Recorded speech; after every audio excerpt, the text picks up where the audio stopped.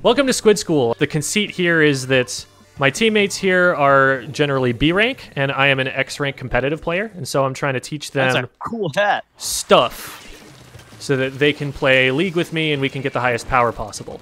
Squid stuff. Squid Sometimes stuff. good stuff. So Port Mackerel is one of the flattest, longest, stretched out stages in the game, which makes it the strongest Stingray map, especially for something like Rainmaker. Stingray is starting to fall out of favor with a lot of people.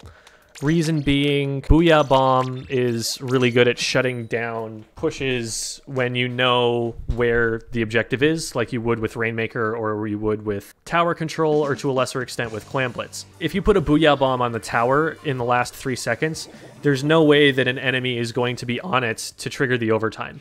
It's just not going to happen. Whereas with Stingray, it's really hard to get away from, but you can dodge and avoid it.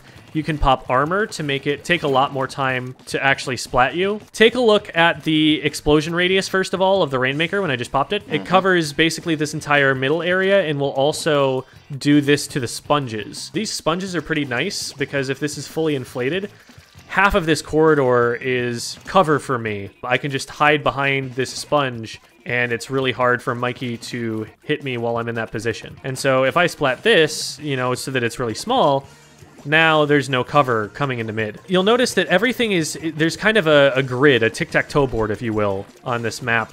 And callouts can be a little bit complicated. I usually like to refer to left lane, mid lane, and right lane, referring to these columns that I'm swimming through right now. So I'm right now in our left lane. Here I'm in mid or the mid lane. And then over here I'm in the right lane. Now, from there, this is a really scary place for sharking weapons. If the other team has something like a roller or a sploosh or even something like a blaster to an extent, you have to be really, really careful peeking around corners. Another trick, if I put a bomb right on the edge right here, a suction bomb, you see how that hit behind the corner? The explosion radius actually goes past the wall. I can be standing right here and be splatted by a suction bomb that's around the corner. And it's also pretty difficult to see from around the corner. Like from here, that's not something I'm always going to notice. So suction bombs and sharkers and all these things are really, really spooky. And if you paint in front of yourself and then come around the corner, you're announcing that you're there. So you've got to be very, very careful not to be pushing into space that might be controlled by those short-range weapons when you're around the corner. It gets really scrappy in here, and something like a Booyah Bomb or missiles can really close down the space that the enemy team is able to use. I really like missiles for this map mode because same reason as Stingray, you've got all of your targets right in front of you right here. I can see basically the entire enemy team if I get the right angle, even positioned this far back, not even necessarily all the way back from spawn. So missiles and Stingray are better on this map than anywhere else in the game. So for Rainmaker, let's talk about where you want to push. One of the strongest ways to get points in this map mode is to go up this sponge and hop over. Because once you're over, until you're maybe hereabouts, there's no way that the enemy team can actually shoot you unless they're standing here already. They have to be, you know, ready for this push. And at that point, they've probably just shot your sponge already and made it so you can't get up here in the first place. Or they have to be standing maybe like right here.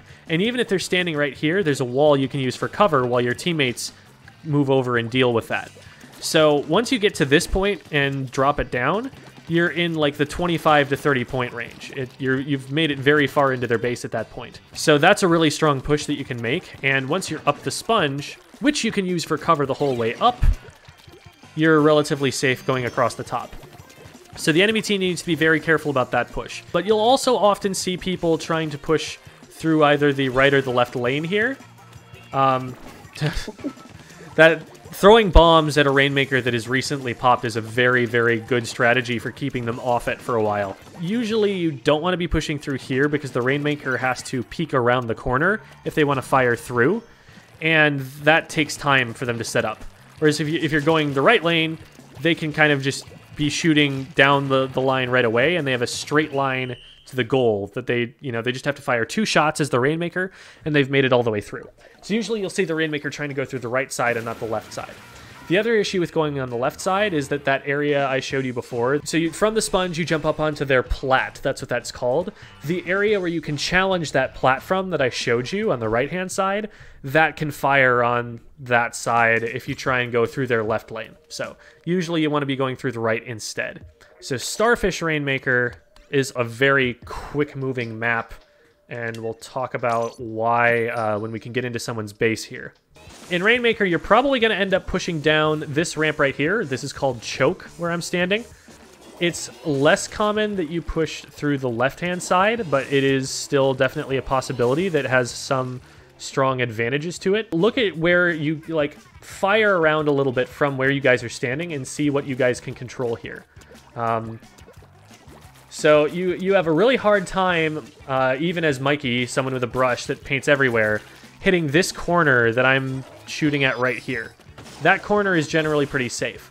So if I want some quick points, I can drop in here from the left side and just use this ledge as cover and get myself, the further along this I move, I go from about 40 to 30 just from making this line right here. The thing about this map mode that is terrifying for the defending team, I'm about to blow up, is the ramp that's right in front of me right there.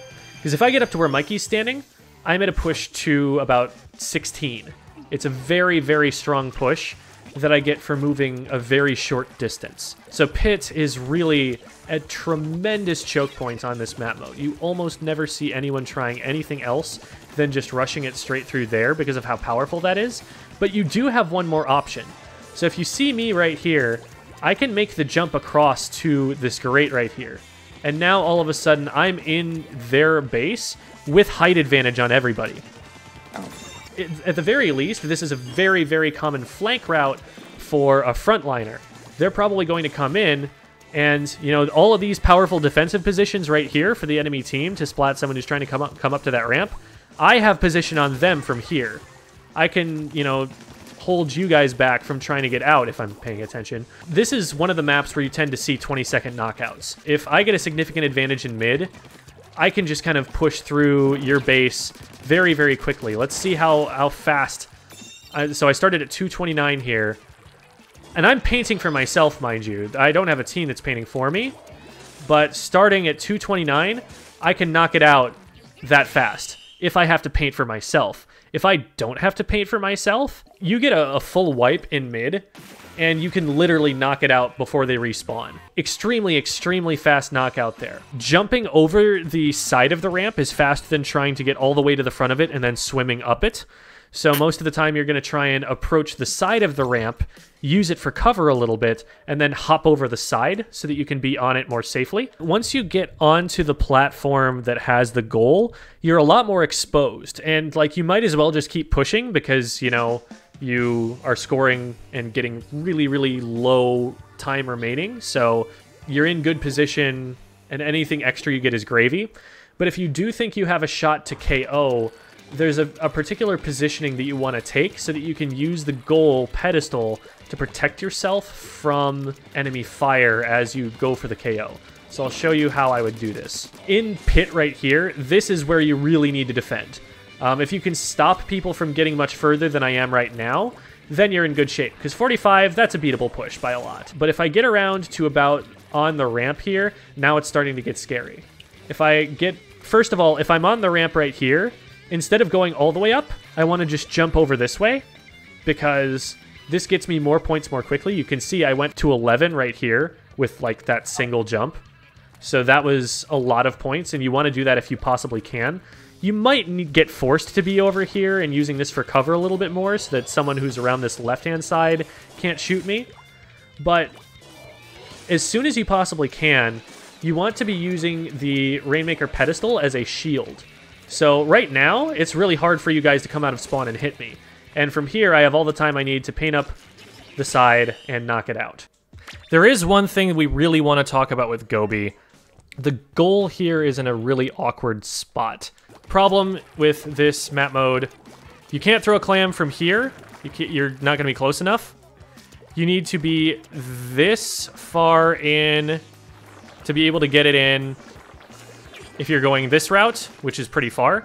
One other way you can get the ball in, which is a little bit more predictable, but might give you more cover, is to go this way and throw it from here. And then the other way you're likely to go is to go through here. But if you're going through here, you're probably not going to be carrying the power clam the whole way. They're probably going to be able to respond to that. And you either throw it up from over the top by climbing this wall, or you come around the corner and throw it from this direction. Whichever, you know, keeps you the safest from the enemy team. Usually, if you're doing that method, you're doing the thing where you juggle a clam. I've taught you guys how to, like, juggle a clam when you have 9 of them, right? Where you have 9, and then you throw one before you pick up the next one. Oops. Well, I screwed it up. But you throw one so that you're never actually making the power clam, and that lets you be stealthier. It never gives the team wall hacks on you. So getting your way through here can be difficult. Usually I like baller for clam blitz because it lets you get jumps to the basket. But you can't put a baller through this. There's just actually no way unless you triggered the baller on this side, which defeats the purpose because then you got in there safely. You might as well just run the clam in. So usually I prefer to go something like Inkjet or something on this map instead, because getting through there is just a pain in the butt otherwise. And there aren't other fast ways to make it to the basket.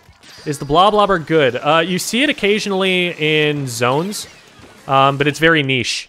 So the problem with it is that you really can't consistently get splats quickly, because if you move side to side, the blobs miss you. It's very easy to see them coming at you. So if you just strafe, you know, left and right, perpendicular to their line of fire, you only get hit for like 30 or 60 damage, and it's a relatively slow fire rate. They're really, really weak if you get on top of them, unless they're in close quarters. But what they are very, very good at doing is painting and controlling space that they paint. So if you can get one like behind the zone and just have them slosh away, and maybe use the one that has bomb rush so that you can cap thereafter, it can be very powerful at holding zone as long as you can protect it well. Turf War is probably the closest mode to splat zones, which is the place that Blob Lobber is going to be used the most. Turf War is generally not played in competitive play, with one notable exception, which is a tournament that we run, Turf Be Told. So Devi can tell you all about that. Unless you're talking about the Nintendo World Championships, you're basically never going to see Turf War in a competitive setting. It's less often that you'll see a competitive player talk about its utility there, but it is pretty good in that mode. The thing with Turf War... Basket's wide open. Basket is wide open currently. Not anymore. We got him. The issue with Turf War is just that what you do in the first 2 minutes and, like, some change doesn't even really impact the objective at all. I'm jumping somewhere. Yeah, they jumped to our court. They should have taken the rail. If they had gotten over the rail, they might have been able to score. I shot him. Oh, great job, great job. Perfect. We're tied. Tied goes to us if they don't score one more. See, you'll see that it'll actually go up to 33 for them. So we're still in the lead. They're mid with the power clam. Not anymore. Don't let the sploosh in. He's going to splash down. No. They're in. They haven't won yet. They need to score more clams, though. They're on it. Oh my god. Is there someone else still here? Where's the Anzap?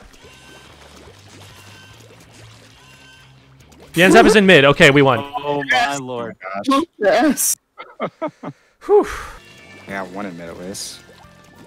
One still Ooh, mid. that jump might be scary. That was in range of their blue ink. Like, think, how far is their attack range?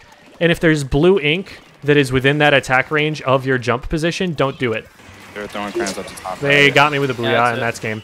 Wow, they finished it with a power clam. They needed one single clam. They threw a power clam in instead. Problem with me and my Blob Lobber is I sneak behind snipers and kill them along with the entire team. That shouldn't work. Lobber's not really good for that. That really shouldn't work, but it's crazy that you can get it to work. There are other weapons that are better for that. Oh, for sure. Because, like, you do have a relatively quick splat on a charger who's looking the wrong way with the Blob Lobber. Because if they, like, don't respond and move while they're getting hit, you can one-shot them. So that I can see being really nice. But as soon as that happens, the entire enemy team should be able to scramble and beat you. So it should always just be a one-for-one trade in that situation. And getting there is risky. So generally, the higher level you get, the less that's going to start working. So it tends to be really scrappy. There's a carbon roller fighting me over here, and I ran out of ink, so I'm just going to inkjet him in the face. Oh, cool, I got another one. So that's 3 down. We just need to take out this end zap, which I just did. So, is that a quad? There's a lot of clams Might have been in a my quad. body. Darn it! Oh, coming left, coming left. Carbon and Brush coming left. They're coming from behind. Our Slick. Yeah, Blaster would be fantastic at shutting that down. Get the one on top. He's the scariest one because he's in position to score on the basket if they get a power clam. Okay, good job, good job. Way to collapse on that. We're good. Still coming. Got him. Good stop. Down. There's still two here. Be careful. There's a jump to mid.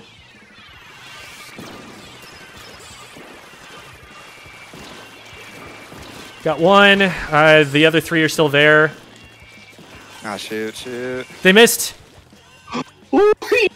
Keep him out, keep him out, keep him out. Nice. Yes! Oh my gosh. Jeez. Miss! And that is why we practice in recon mode before we go and try and play this. So we don't miss clams like that, and we know how far we have to be towards the basket to throw it. Yes. Oh my goodness. One going up right hoop.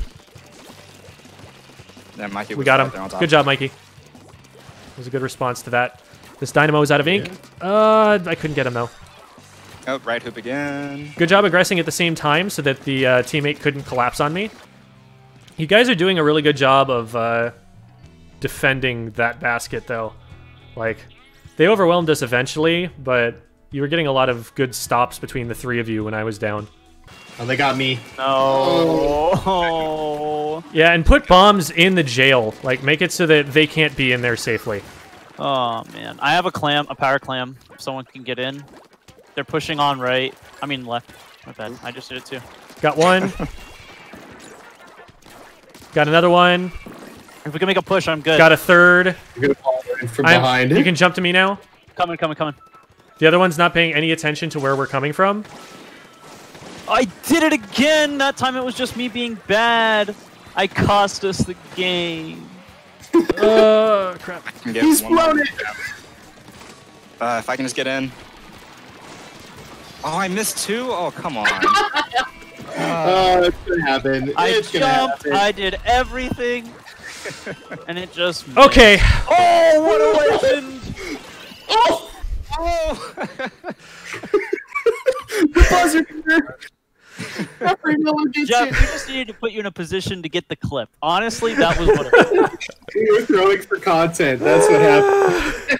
Thanks everybody for watching. This has been Squid School. I'm Coach Geoff, and then we are Bravous Esports. Please, by all means, follow us on Twitch. Also, I stream on Sundays under the tag of StrataGem, STRATA_gem, and I stream Splatoon there. So if you want more of me, want to talk about Squid Game more, learn a little bit more, ask some more questions, that'd be a great place to do it. We'll see you next time. Peace out, everyone. Okay. Bye, everyone.